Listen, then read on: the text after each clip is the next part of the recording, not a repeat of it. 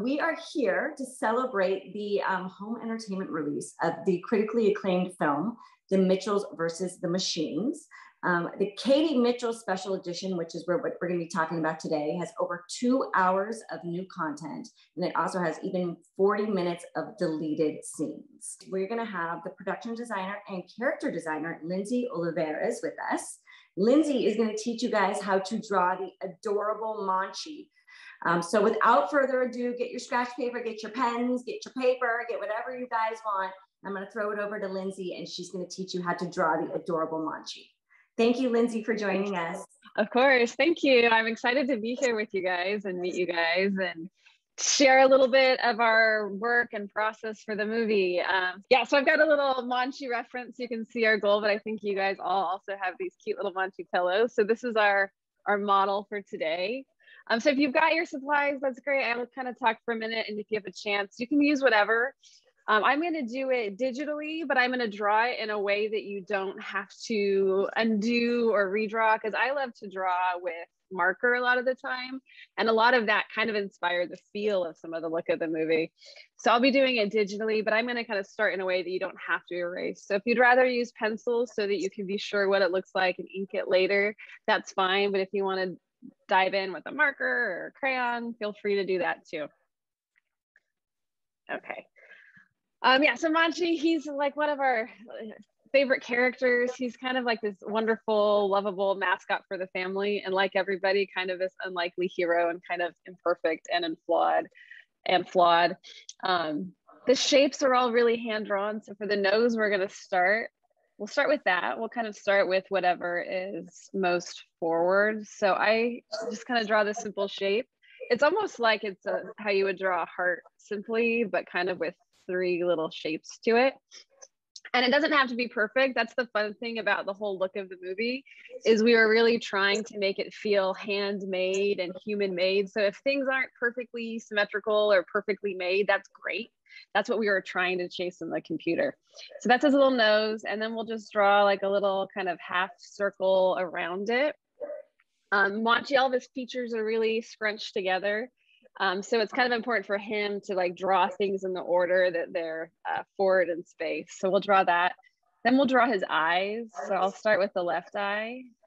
I'm just going to draw a circle, and I'm going to try to end it where the nose line stopped. And then I'm going to go on the other side and draw another circle. So Monchi's got these kind of big wall-eyed eyes. It's kind of a part of the movie, right? That he can't look straight, he can't see perfectly. And then in the end of the movie, there's a moment for him to kind of shine and achieve this like clear vision that lets him have this kind of hero's moment. So whenever we draw Monchi, we draw his pupils really offset. So you can do it any direction you like, but like I'll make one looking down, and I'll do it, I'll color it in too, just make it black. Sometimes it helps if they're more on the outside to draw them a little bit more of an oval than a perfect circle. It helps it exaggerate the direction he's looking. So since I drew it on this bottom corner, on the other one, I'll do it the opposite angle. So I'll put it here at the top.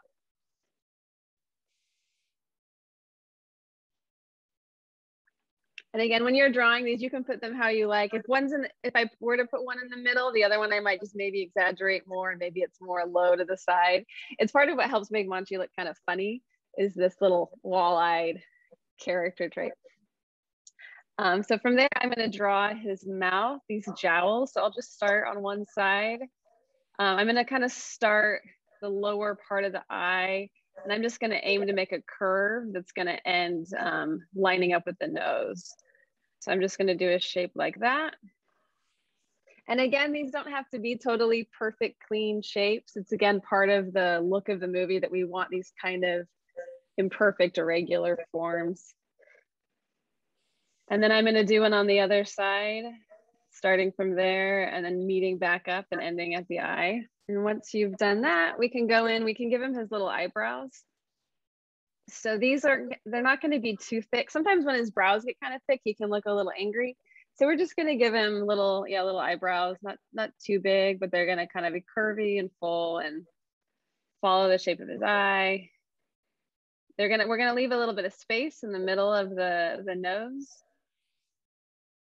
and do a little curve. So from here, we can do the top of his forehead.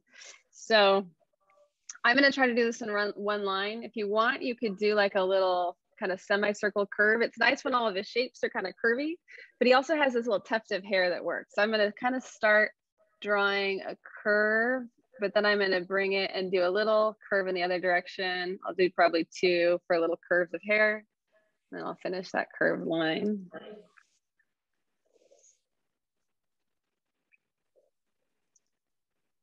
And the next we can do is ears, kind of like everything. It helps when they're kind of curved slightly different directions. They don't have to be exactly the same. So I guess I'll do a simple little, kind of like a C shape. We can start with that. And then I'm gonna do another little curve coming out from that. So he's got this little dent in his ear. And then I'm just gonna bring it around and kind of copy that first shape I'd started. So that's kind of getting his ear and the ear flap curving down. And then I'm just gonna draw a little, it can be a straight line or you can curve it, but I'm just gonna bring a line down. And there's his little ear. For the ears too, you can do them. Sometimes I'll just draw them really quick and do little shapes. You can do a lot of things with them. So don't worry too much if it's not perfect. We could also try doing one on this other side. I'm usually gonna have them coming up from behind his eyebrows. This one, let me try doing a little shape like this. And on this one, maybe I'll just add a little line to indicate the form. But they're kind of fun when they're kind of pointing in different directions and stuff like that. And let's get into finishing the mouth. So we'll give him a tongue. Monchi has a tongue. Sometimes we'll have his mouth open with a long hanging tongue. It's kind of fun if it goes off to the side. You can put it in the middle, to the side, long. But I'll do something, let me see, I'll draw kind of like a U shape. But as I come up, I'll just give it a little bend for fun.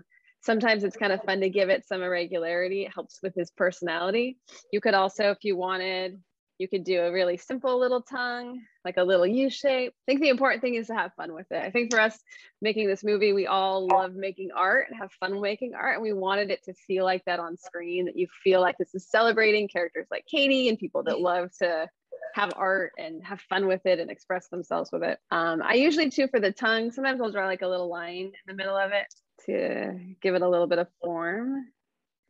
And then from here, you can finish up the bottom of his mouth with a little semicircle. So since his tongue's here, I'll just do it from underneath. You don't need to see the whole thing. And then on his little jowls, he's got these little hand-drawn kind of dimples on there. So those I usually draw just by doing kind of simple U shapes that loop together. 3 is probably enough. You can do more if you want. I'll give him another one. Maybe the bottom is a little smaller, and I will give him more on this side, just a few little curves and a few little curves again. After you've done that, you can give him some whiskers. Sometimes I'll just do a few, I stick them on the side. I'll just put a few little curves. And then on the other side, you do a few more little curves. There's a little Monchi head. So we can do the whole body too, if you guys want to try that. One thing too, that I'll take a break to talk for a second. One thing that's kind of nice about this style is we are just really trying to kind of make really lovable, appealing characters, but also kind of celebrate imperfection. Like when I was hopping into this, I was like, I irritated my hand. I was like last night just scrubbing my bathroom floor, trying to get these stains out of the grout with a toothbrush and working, and I irritated my hand. I was like, oh man, my hand's gonna be sore to draw. But I feel like that's so much of what the movie we were trying not to filter out. Like real people have real spaces and real homes and real life and all this stuff. And so like, we are a little imperfect, and that's like why our characters kind of have these like wrinkly shirt collars and their hoodies have kind of the pilled fabric, because all of those things are like the signs of our life and things we like and love and stuff. So we were trying not to filter that out. So even I was realizing like, oh yeah, like I'm really proud though that I got all those little stains out. My hand's a little sore and my lines might be a little less perfect, but that's kind of the whole thing we were trying to do with all of the shape language and stuff. And even though we make these movies in the computer, it's nice if you can feel a human hand. And that's kind of too why some of the look kind of feels kind of painterly and it all feels kind of hand drawn, is because we just love celebrating the human craft of making art. But anyway, so I'll hop into doing a little bit of a body. I might do him standing because it's kind of fun to see him as this little kind of loaf of bread character. So I'm going to end up drawing a body over to the right side. And he's kind of this, I'll draw over to the side to show you. He's a little bit of like a bean shape when we draw him. So, but I'm going to start to, for him, we wanted him to feel really full and these forms against forms. So I'm going to draw over here a simple little curve that's going to be at the connection of his head to his body. And this kind of full loaf of bread character. And then I'm going to kind of arch.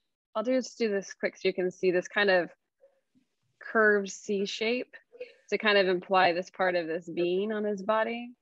And then I'm going to come around and do a big curve. And then I'm going to give him another curve here that's kind of overlapping. Maybe I should draw on the legs first, but I think it'll be okay.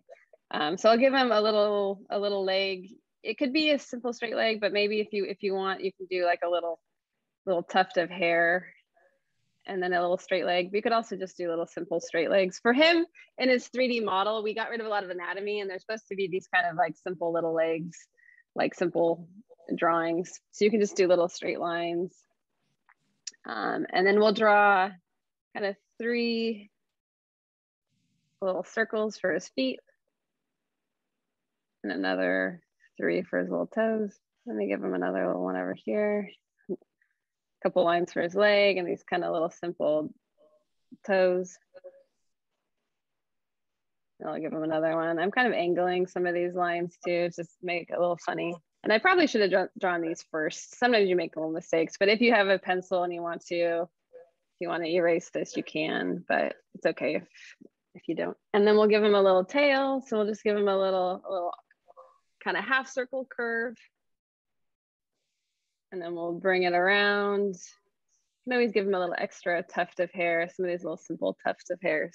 And there's a little Monchi. So from here, we can color him in. He's not too many colors. If you've got brown, yellow, and pink, that's probably enough. So I'm just gonna kind of color him in with you guys. Doesn't quite matter where you start. I'm just gonna start on his little eyebrow area. So his eyebrows and his little mouth area are all brown. I'm doing this digitally so I could fill it in, but I'm just gonna kind of color it in like it were traditional media. In the movie, we did a lot of stuff like that too, where instead of using the conveniences of the computer tools that do things kind of perfectly, we tried to make them feel like they're handmade. So sometimes in like the texturing of clothes or maybe fur, we're trying to imitate what traditional mark making does digitally. Like for example, I just edited my tools in the computer, but when you draw traditionally, when your marks, when they layer up, they get this kind of irregularity of pattern of the lines layering up. And we think that's really beautiful. So we tried to imitate that in the computer, and it's what a pen, what a marker, what a crayon does naturally. And so we just really like what that handmade stuff looks like. So a lot of the times in the computer, we're trying to imitate what you get naturally with traditional materials. Hi, Lindsey. This is such a fun session. Thank you so much. I was curious to know if you had a favorite Mitchell's character to draw. It's hard. I like all of them for different reasons. I think Monchi is a lot of fun because he's kind of one of the funniest just being himself. Like when I was first designing him, that was kind of the challenge that I put on myself, is that I wanted to like look at a drawing and it make me laugh. So there's something that's always been really fun about him. So maybe him and maybe Katie too. I think there's a lot about her. She's kind of our main character. So she was a really fun one to draw and design and get right. I think there's a lot of little specific details on her that really speak to her character. So those guys might be some of my favorites. Yeah. How did you get started as an animator? I always, if I go back early enough, I always loved to draw. When I was around your age, probably I was drawing a ton. I would draw my own characters too. My parents were really supportive of the arts, and so I did a lot of drawing my own characters, trying to make my own little stories. I took art classes outside of school, where I kind of learned an appreciation of the arts and a little bit of like art history about painting and stuff. And then I ultimately went to college for computer animation. And so there I learned a little bit more about what a job in animation was like. I should also say in high school, I went to one of the schools, CalArts, which is where the director studied. They had a summer program for high school kids. And so I went to that. And that was the first time I got to really learn about how to animate, because I hadn't really understood actually how to animate. I think it's nice now. There's a lot more like access to tools, things online. When I was a kid, the internet wasn't what it is today at all. So there's always like things to find. So I always looked for opportunities, and my parents helped me look for opportunities to learn more about art and animation and the behind the scenes. I remember going when I was a kid to a mall, and they had a Pocahontas animator there showing people how to draw Pocahontas, and seeing an artist behind the movies was really inspiring for me to see that people like, meeting people that do it. So it's great too that if you guys are in events like this, I think your parents are, if you want to go into the art, seems obviously very supportive. But yeah, so then I went to college for computer animation, and from there I got a job in animation, and that just kind of led to one job after the other to ultimately jobs doing character design, and then jobs doing production design, which was another one of my titles, which is just got to be responsible for the look of the movie. But it's so fun, like getting different projects too. It's fun to make your own art, but sometimes you're in these settings where you got an assignment or some project to do, and you do things you wouldn't have thought of, or maybe you try with a medium that you wouldn't have thought of, or maybe with other people, and they might inspire you in different ways. How long did it take to animate the movie from start to finish? I know it must be a huge undertaking. Mm-hmm. Yeah, it's so the process from very start to finish, it was maybe 5.5 years. And that's not to necessarily animate it. You go through a couple of phases. So the first few years were a really small team. Like the first year, it was just me and the director, basically, where he was coming up with the idea. And it was an idea that was on like 5 pages. And then I did character designs for it. And then he'd work and he'd write. And then eventually he had a co-writer. So the first year is basically him writing and working it out. And then I would help and do some art. Then we got some more artists on the team and storyboard artists, which are really valuable. And they'll take the script and they'll do simple, it looks like animation almost, but simple drawings, and they'll draw out the whole movie. And so then that process happens for another couple of years, maybe. And then you go into production. So the production is when you start bringing on the 3D team and animators. And that takes about 2 years, 2 to 3 years normally. I think on our project, it was about maybe 2.5 years. And that's when you're really animating it. And you're still sometimes working on the story, and the story artists are still working, and the art team is still working. But then you're a really big team with a lot of people. And that process is, like 2.5 years.